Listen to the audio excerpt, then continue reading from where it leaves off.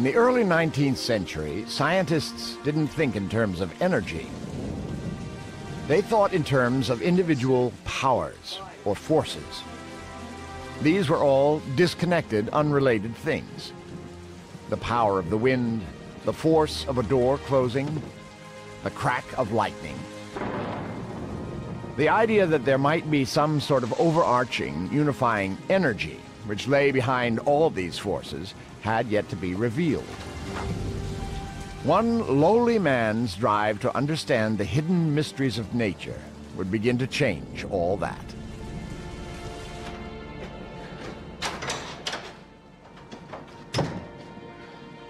Young Michael Faraday hated his job. He was uneducated, the son of a blacksmith. He'd been lucky to become a bookbinder's apprentice. But Faraday craved one thing. He craved knowledge. He read every book that passed through his hands. He developed a passion for science. All of his free time and his meager wages were poured into his self-education. He was on the threshold of an incredible journey into the invisible world of energy.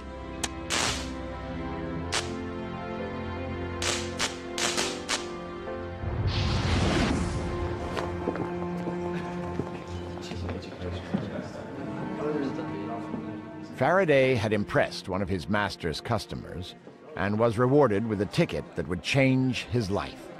Excuse me, please. Can I pass, please? Can I pass? Some of us are trying to improve ourselves. If people will let us. Of course, of course. Pass, pass. This way to a better life. In the early 1800s, science was a pursuit of gentlemen, something Faraday was clearly not. He had a rudimentary education, he'd read widely, he'd gone to public lectures. But in 1812, he was given tickets to hear Sir Humphrey Davy, the most prominent chemist of the age.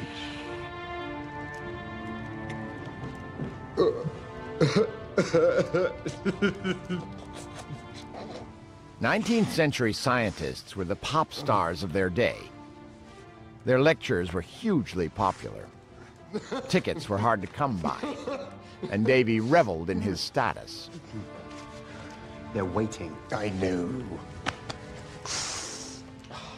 He was also a keen follower of the latest fashion, nitrous oxide or laughing gas. He said it had all the benefits of alcohol without the hangover. Electricity, ladies and gentlemen. A mysterious force that can unravel the confusing mixture of intermingled substances that surround us and produce pure elements. Davy was an absolutely first-rate scientist. However, many will come to say that his greatest discovery is Michael Faraday. Metals unknown, that is, until I isolated potassium from molten potash and sodium, as I showed you last time, from common salt. That same magical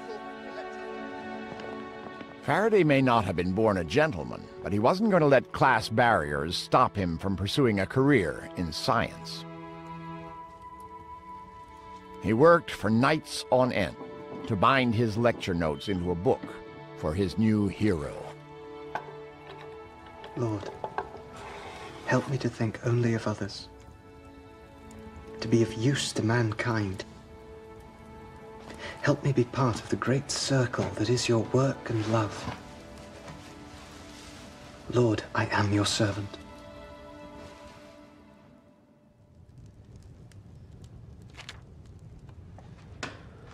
Well, this is excellent work, Faraday. So what is it you aim to do with your life? My desire, sir, is to escape from trade, which I find vicious and selfish, and to become a servant of science, which I imagine makes its pursuers amiable and liberal. Really? Well, I shall leave it to the experience of a few years to set you right on that score. Look, I haven't anything at the moment. I'll send a note if anything comes up.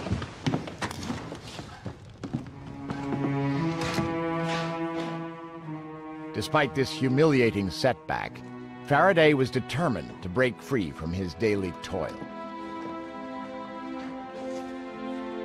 His patience was rewarded.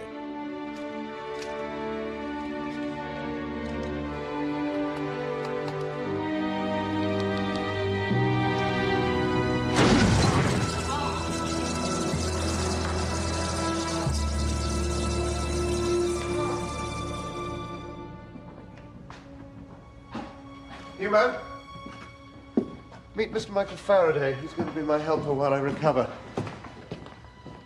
He assures me he is a Christian fellow. Perhaps with God and Faraday in charge of the chemicals, you and I will be safe in our place of work. Thank you, Professor Davy. Welcome, Faraday. Oh, no, thank you, and thank you, Sir Humphrey. Just stick to your job and do as you're told, and you'll be fine, Faraday.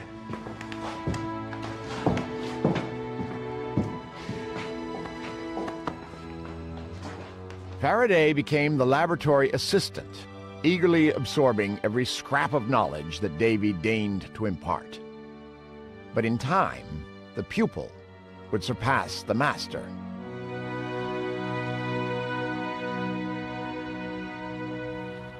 The big excitement of the day was electricity. Another charge, Newman. The battery had just been invented, and all manner of experiments were being done. But no one really understood what this strange force of electricity was.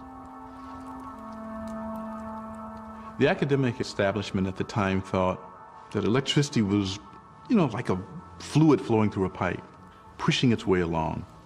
But in 1821, a Danish researcher showed that when you pass an electrical current through a wire and place a compass near it, it deflected the needle at right angles. This was the first time researchers had seen electricity affect a magnet. The first glimpse of two forces which had previously been seen as entirely separate, now unified in some inexplicable way. Faraday, come look at this. You're the bright spark around here. Perhaps you can work it out. Ersted's reported an amazing finding. We're just replicating it here. Let's try the compass on the other side. Now, that is remarkable. But if the electrical force is flowing through the wire, why does the needle not move in the same direction, parallel to the wire? Quite. Let's try turning the whole apparatus round.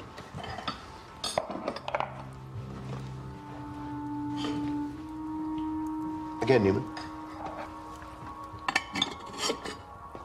So, the electrical force goes this way. The compass points that way. How can one affect the other? Perhaps the electricity is throwing out some invisible force as it moves along. What? Perhaps some sort of electrical force is emanating outwards from the wire. Oh, my dear boy, let me tell you that at the University of Cambridge, electricity flows through a wire, not sideways to it. Well, that may be what they teach at Cambridge, but it doesn't explain what's happening before our eyes. No, let's just get on. Let's swap the compass to below the wire. Why the compass was deflected at right angles, why the electricity was affecting the compass at all, dumbfounded Davy and many others. As we celebrate the marriage of Michael and Sarah. For Faraday, however, the problem became an obsession.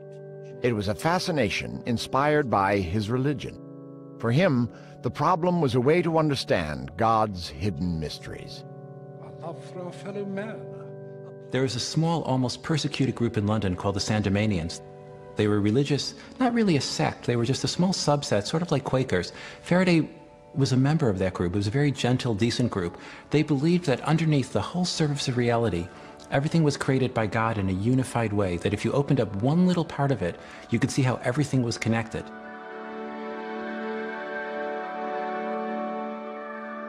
Michael Faraday was someone who, like Einstein, thought in terms of pictures. Faraday was different from anybody else. He had a flair for understanding his experiments, for understanding what was really going on inside them. By methodically placing a compass all around an electrified wire, Faraday started to notice a pattern.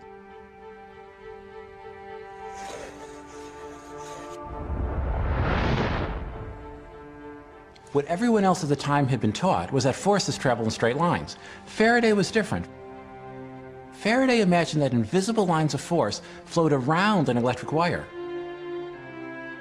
And then he imagined that a magnet had similar lines emerging from it, and that those lines would get caught up in this flow.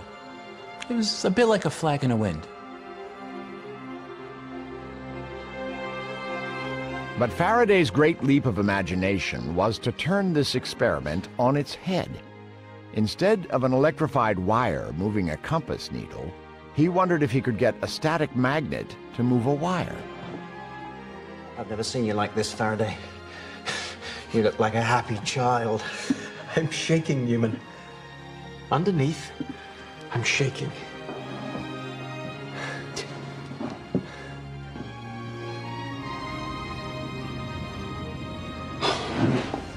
You see, John? You see? Yes.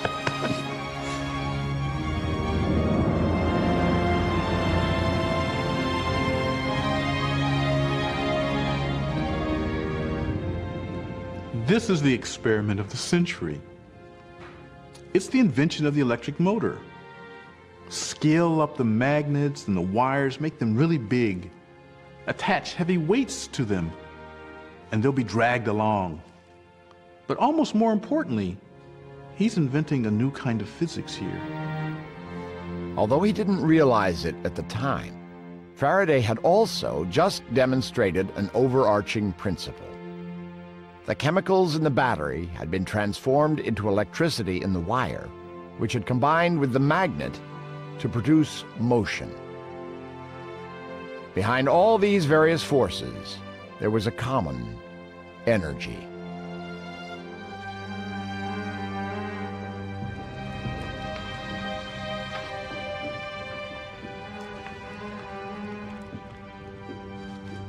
A couple of months earlier, Davy had been elected president of the Royal Society, which was the elite body of English science. But then he saw this great discovery published in the Quarterly Journal of Science. I don't know if he was envious, but he certainly saw that this young man who had been his assistant, this mere blacksmith's son, had come up with one of the greatest discoveries of the Victorian era.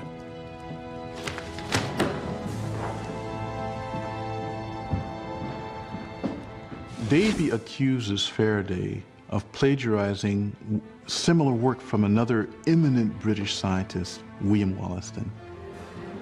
So, Faraday, what does Wollaston make of all this? He's written to me and assures me that he's taken no offense. And he acknowledges that what I published was entirely my own work. Right. Davy is just being an ass. But will Davy now retract his allegation? Sadly, no. In fact, he's still vehemently opposed to you being elected a member of the Society. Really? And what do you think? Faraday, my dear boy, you have my vote. And mine. And I believe you even have Wollaston's. Oh. What a mess. Well, no matter. No matter. It's the science that counts. So tell me, how does this wire of yours spin round its magnet? What mysterious forces are at play? There seems to be an electromagnetic interaction. In my mind, I see a swirling array of lines of force spinning out of the electrified wire, like a spiraling web. But invisible lines of force, it's all a bit vague, isn't it? Faraday, might I have a word in private? Certainly.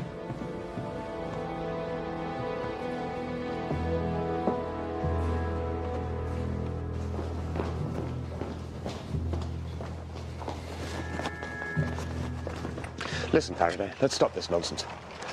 I want you to take down your ballot paper from the notice board. Sir Humphrey, I see no reason to take it down. My friends have proposed me. It is they who put the paper up. I will not take it down. Good day.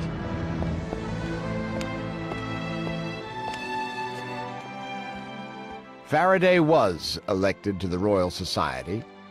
Davy died 5 years later, a victim of his many gaseous inhalations. In time, Faraday's world of invisible forces would lead to a whole new understanding of energy.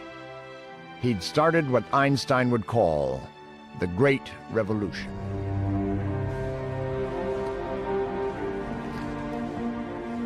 Long before the 19th century, scientists had computed the speed of light, but no one knew what light actually was. Back in England, a man we've already met was willing to make an educated guess. After Sir Humphrey Davy's death, Michael Faraday became Professor Faraday, one of the most important experimenters in the world. The scientific establishment still found it hard to accept that electricity and magnetism were just two aspects of the same phenomenon, which Faraday called electromagnetism. But now, he has an even more outrageous proposal for his audience. Invisible lines that can emanate from electricity in a wire, from a magnet, or even from the sun. For it is my contention that light itself is just one form of these vibrating lines of electromagnetism. For 15 years, Faraday struggled to convince the skeptics that light was an electromagnetic wave, but he lacked the advanced mathematics to back up his idea. Eventually, someone came to his rescue. Professor James Clerk Maxwell believed in Faraday's far-sighted vision, and he had the mathematical skill to prove it.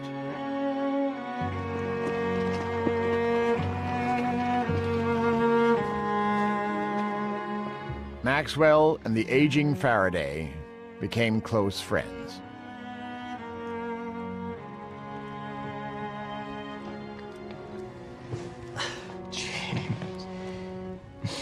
James, forgive me. A word of advice. Don't get old. Michael, how are you?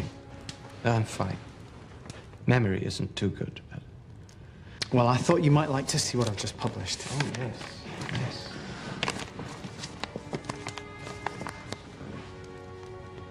Splendid.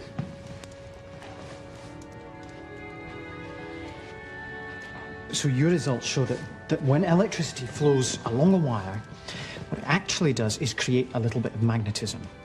And as that magnetic charge moves, it creates a little piece of electricity. Electricity. Electricity and magnetism are interwoven, like a never-ending braid, so it is always pulsing forward. It's wonderful. Wonderful. Michael, there's something very crucial in maths. This electricity producing magnetism and magnetism producing electricity, it can only ever happen at a very particular speed. The equations are very clear about it. They come up with just one number. 670 million miles per hour. I'm not sure. It's the speed of light. That is the speed of light. You were right all along. Light is an electromagnetic wave. Maxwell had proven Faraday right. Electricity and magnetism are just two aspects of a deeper unity. A force now called electromagnetism, which travels at 670 million miles per hour. In its visible form, it is nothing other than light itself.